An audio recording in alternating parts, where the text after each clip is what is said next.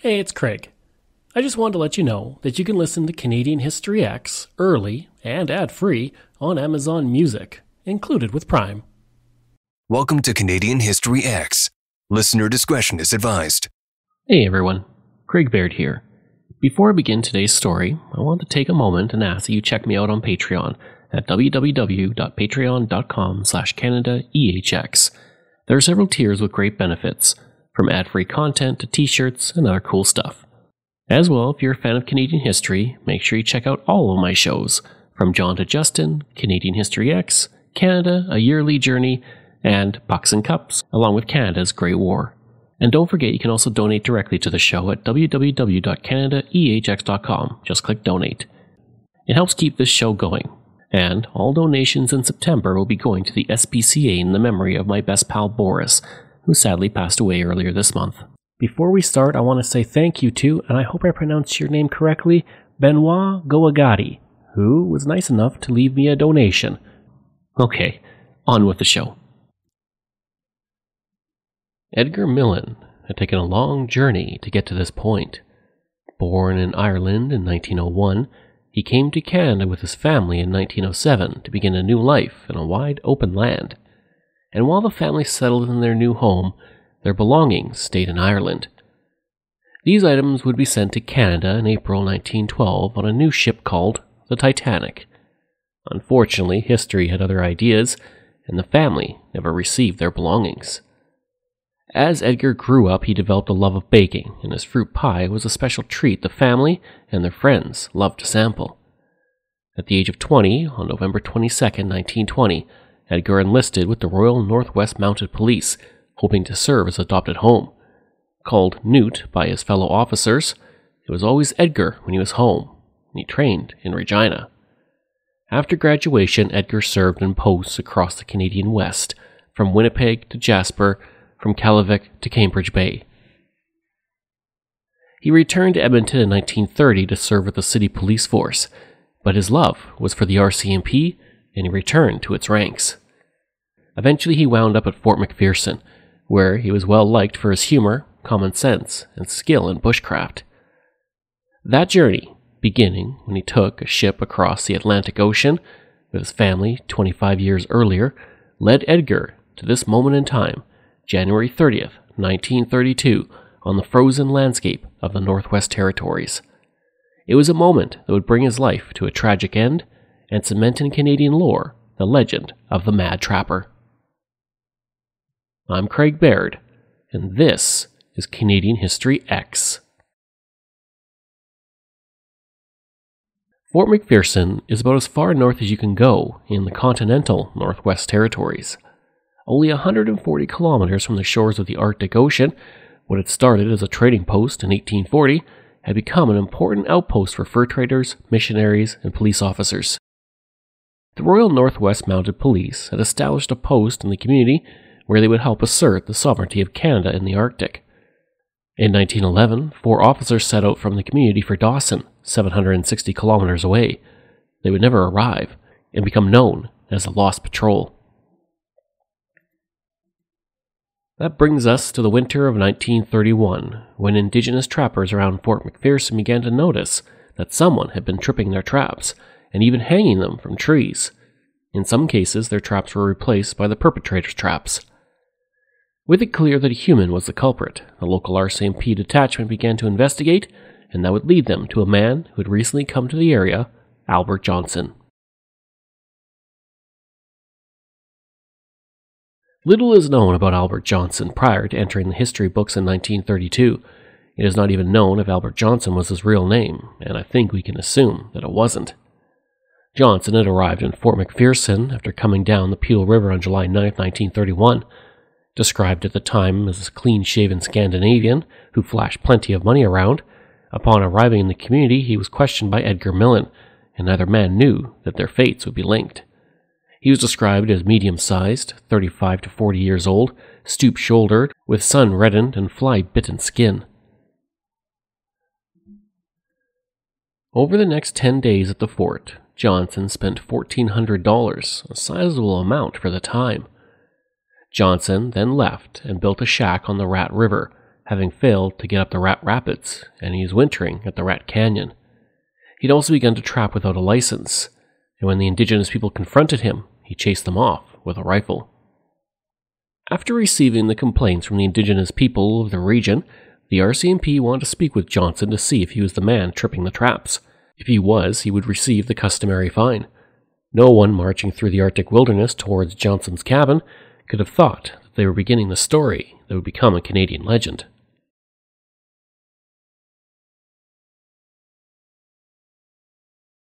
On December 26th, Constable Alfred King and Special Constable Joe Bernard journeyed 97 kilometers to Johnson's cabin. Now, calling it a cabin would be an exaggeration. It stood in a clump of willow and spruce trees on the left bank of the river, buried in the snow. Only 8 feet by 10 feet, it was sunk 3 feet into the gravel bank. The roof was poles with frozen sod, and the logs that were made of the walls were laden with holes. As their long journey came to an end, they saw smoke rising from the cabin of Johnson, but when they knocked on the door, he didn't answer. When King looked in the cabin window, Johnson put a sack across it. Rather than press further, the constables decided to return to their post and obtain a search warrant. 5 days later, the constables returned with 5 other officers to deliver the search warrant.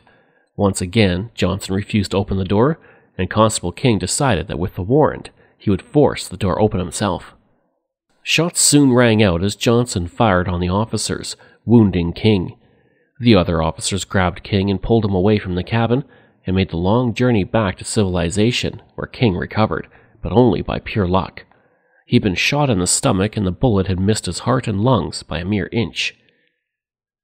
At this point, Johnson became the most wanted man in the Northwest Territories. The officers who had traveled to the cabin were shocked that Johnson would fire on an RCMP officer over something as minor as a trapping violation. Due to this, they believed Johnson to be a very dangerous individual. It was also at this time that the hunt of the Mad Trapper would first begin to appear in newspapers. The Edmonton Journal wrote on January 4, 1931, "Shot through the chest, allegedly by a man he was attempting to arrest, Constable A.W. King of the Arctic Red River Detachment of the Royal Canadian Mounted Police is lying in critical condition. McDowell and King were investigating complaints of Indians that their trap lines had been tampered with when they visited a lone trapper's cabin. The owner, the Indian said, had been acting queerly and appeared to have become unbalanced mentally as a result of his lonely life." Johnson would survive, but he would spend several weeks in the hospital at Aklavik. A posse of individuals led by RCMP Inspector Alexander Eames left at the beginning of January 1932 to arrest Johnson. Joining Eames were several constables, including Constable Millen, a few locals, and one Indigenous guide named Charlie Rat. On January 9th, the police posse reached the cabin, which had been fortified by Johnson. When Eames demanded Johnson surrender, Johnson responded by firing shots at the group.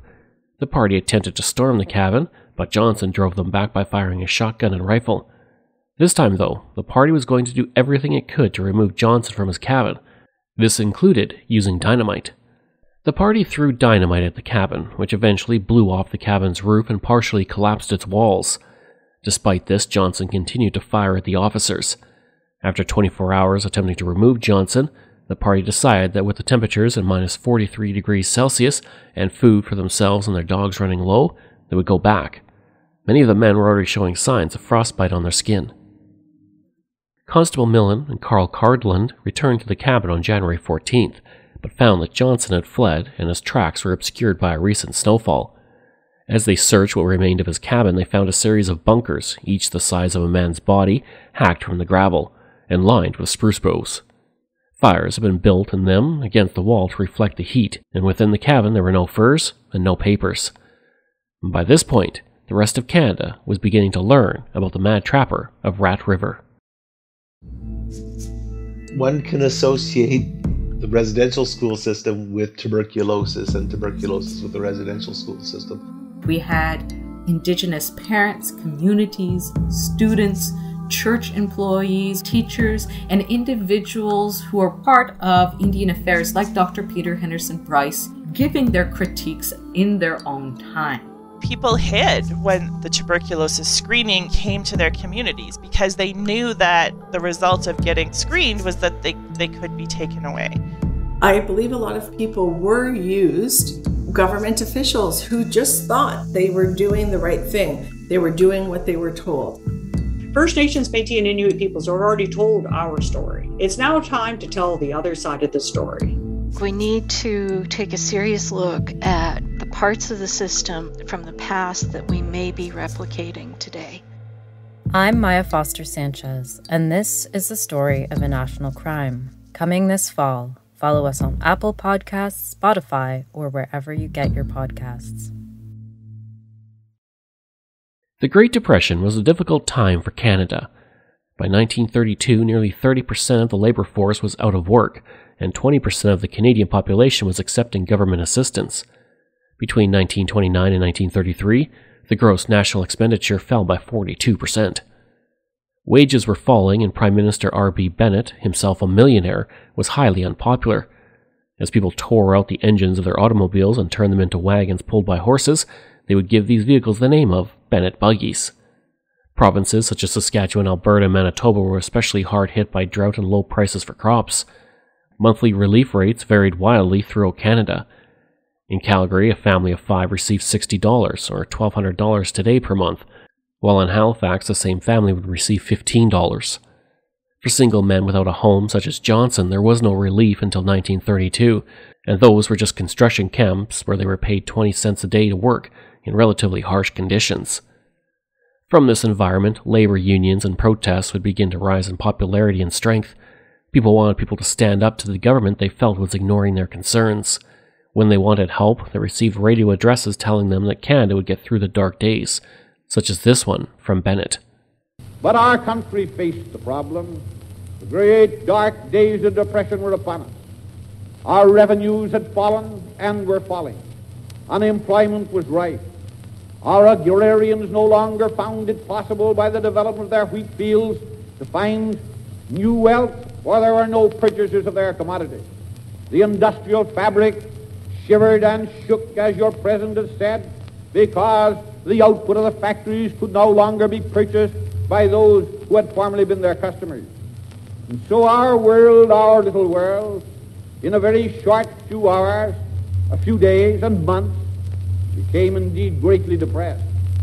A depression that we soon learned was universal, not confined to one community or two, but extending to the most remote parts of the world, visiting alike the older civilizations and the younger, and challenging the confidence and faith and adaptability and resourcefulness of the peoples of the country as nothing has done before.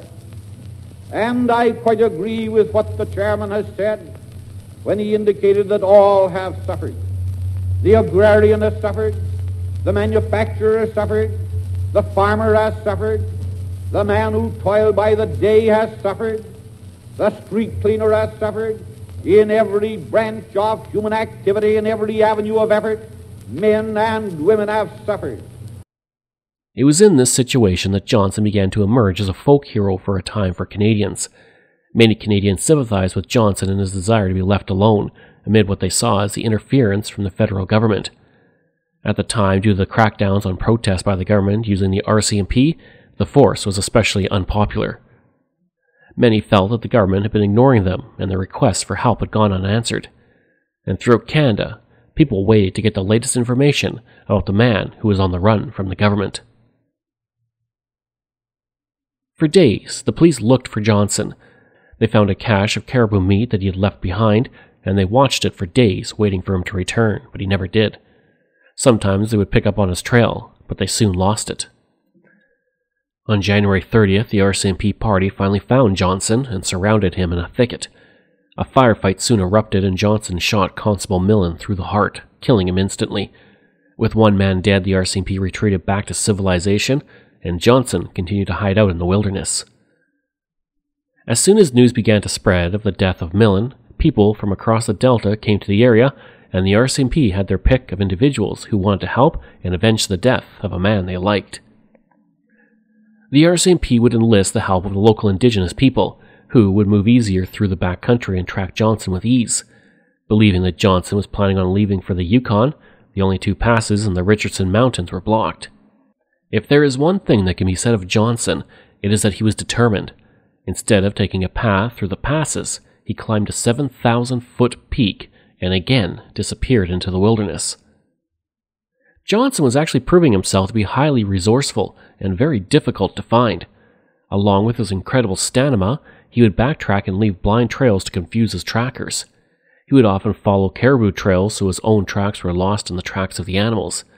And along with climbing mountains, he went through underbrush that was incredibly difficult to move through, and he fed himself on small game and lit small fires to keep warm under the cover of snowbanks. One trapper said, "It is rough enough just staying alive under those conditions, let alone having to do it on the run." To aid in their search against the crafty and clever Johnson, the RCMP decided that it was time to bring in something new, air support from a First World War legend. Well before the hunt for the Mad Trapper, Wilfred Reed Wap May was a legend.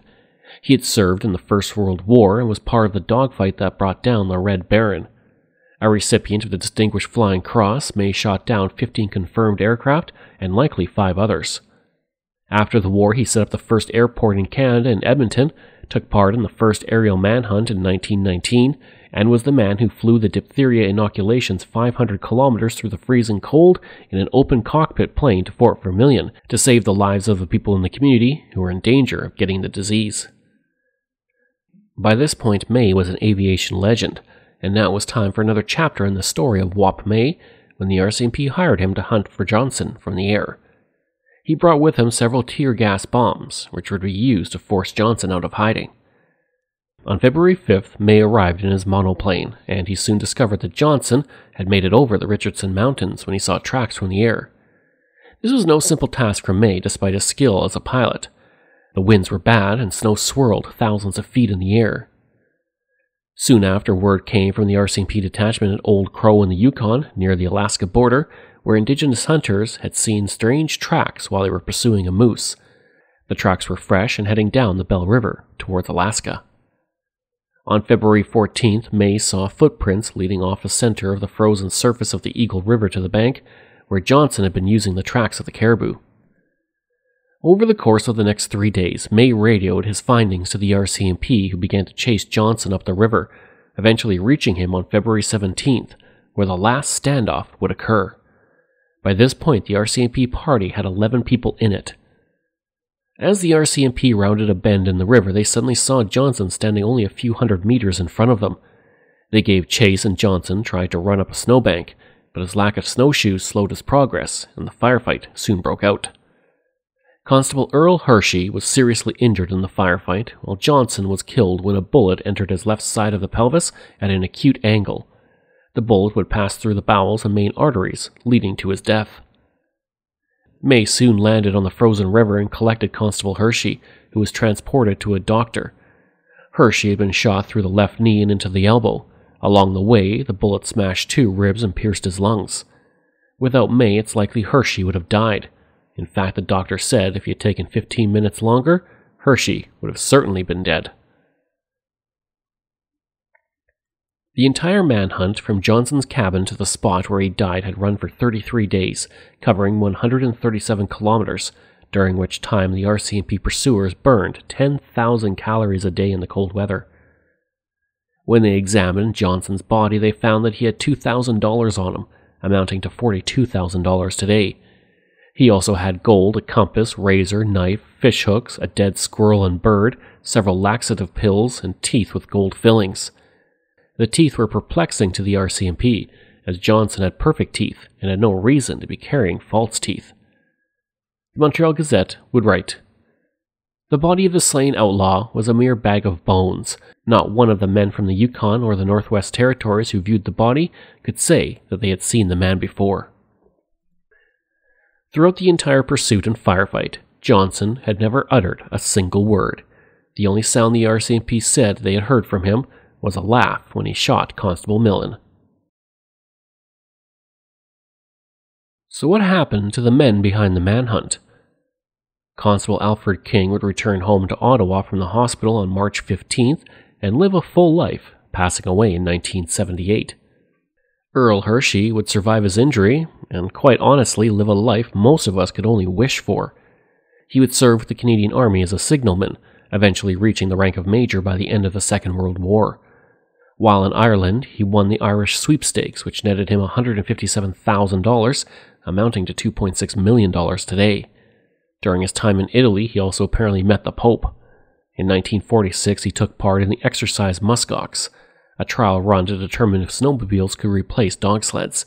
He would travel 2,900 kilometers down to Edmonton as part of the run.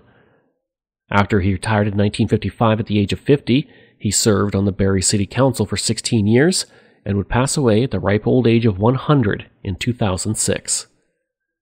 As for Wap May, he would become a trainer of Royal Air Force pilots from the British Commonwealth during the Second World War, and was a commander of the No. 2 Observer School in Edmonton. He also served as a supervisor of the Western Training Schools of the British Commonwealth Air Training Plan. He would then establish a smoke jumper school in Montana and use that experience to create a search and rescue unit in the Canadian Army. For his work with search and rescue, he was awarded the Medal of Freedom with a bronze palm from the United States Army Air Force, and he would pass away on June 21, 1952, while hiking in Utah. As for Constable Millen, a memorial was built at Fort McPherson, which was just recently restored. That's the story of the Mad Trapper. But stay tuned for the end of the episode, when I look at who this man could have been. The more fame Johnson received for the manhunt, the more people claimed they knew him. Women would claim that he was their husband, father, brother, or son. Some said he was the Blueberry Kid, a killer out of Michigan. Others said he was an ex-RCMP officer or a First World War I sniper. All of the claims were investigated by the RCMP. The fingerprints of Johnson were sent across North America and into Europe. His photograph was printed in newspapers on 3 continents. Even an attempt to trace his weapons and banknotes led nowhere. But who could have he been? Well, Arthur Nelson, a prospector from British Columbia who left the province in 1931, was one person speculated to be Arthur Johnson, as was Johnny Johnson, an American outlaw who journeyed into the Arctic in the 1920s. There was Owen Albert Johnson and Sigvald Peterson Hestjold, both of whom left British Columbia in the late 1920s and were believed to have moved into the Arctic. Descendants of these individuals would provide DNA, none of which matched that of Albert Johnson. Then there was Edgar Mehring, who lived in Berwyn, Alberta, and always talked of moving to the Arctic. One day he left his homestead, and he was never heard from again. Years later, when the Mad Trapper's photo appeared in newspapers, many residents of Berwyn said it looked just like him. So who was he? It's likely we will never know, but his story lives on in many films. Johnson, we've got a bad situation out here. I have a bunch of savages out here just aching to splatter you all over the place. They don't want your side told. Now, if you don't come in with me, that's all the excuse they'll need. They'll either kill you or get themselves killed trying. You can't stop it. Hold it! They fight for the same cause. They live by the same code. But now, the law has made them enemies. Death Hunt, based on the true story of one of the greatest manhunts ever. If anybody's gonna bring Albert Johnson in, it's gonna be me, not some bounty hunter or a fly boy bucking for promotion.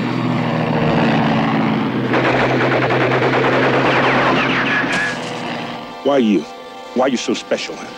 He deserves me.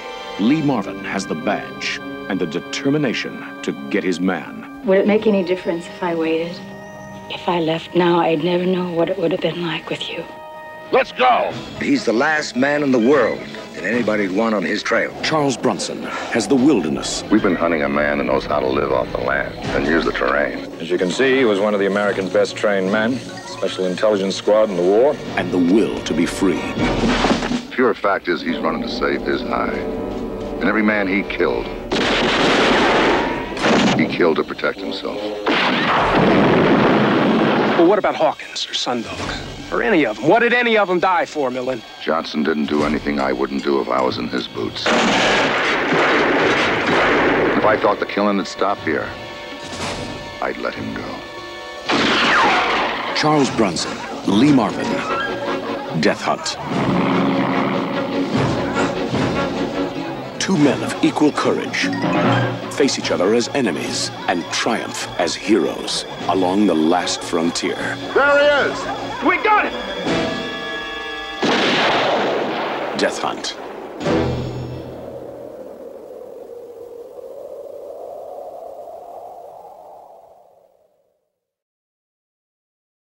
What you just heard was a trailer from a 1981 film called Death Hunt, which starred Charles Bronson. The film plays fast and loose with the facts, turning Johnson into a sympathetic figure, while Constable Millen was portrayed as an old, broken-down alcoholic. Wap May became someone who did reconnaissance from the air in the manhunt, to a reckless pilot who was shot down and killed by the posse after he shoots at them. But this wasn't the only film to portray the story, nor was it the only one to change the facts. The Mad Trapper, a film from 1971, portrayed Johnson as an American trying to live in peace, and as the other trappers who work with the RCMP to get rid of him. Challenged to be Free, a film from 1975, also portrayed Johnson to be a sympathetic figure, similar to a Johnny Appleseed, who lived in harmony with wild animals. And other than the documentaries, it is unlikely we will ever see a true and accurate portrayal of the hunt for the Mad Trapper on the screen. Thank you for joining me on Canadian History X. Information from Maclean's Canadian Encyclopedia, RCMP Honor Roll number 51, Edmonton Journal, Montreal Star, Wikipedia, Montreal Gazette, Windsor Star, Vancouver Sun, Northwest Territories, and the Yukon Radio System. This show is researched, produced, and written by me, Craig Baird, with the help of producer Dila Velasquez. Audio design and production by Rob Johnson. If this is your first time listening and you like what you heard, please take a moment and give us a 5-star review to help others find these amazing stories, and there are so many for you to sink your teeth into. And we love hearing from you, so if you have a show topic you want me to cover, email me at craig@canadaehx.com. And don't forget to stop by my website and social media. I've included all of those in my show notes. Until next time, I'm Craig Baird, and this is Canadian History X.